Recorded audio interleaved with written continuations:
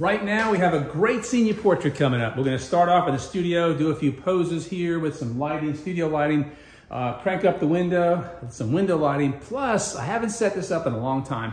Outside, I've got the garage set up with an overhanging awning, and we have our scrim to block the sun, and it creates some beautiful, beautiful lighting. So stay with us. We're going to finish up outside for our senior portrait session, and we will be right back.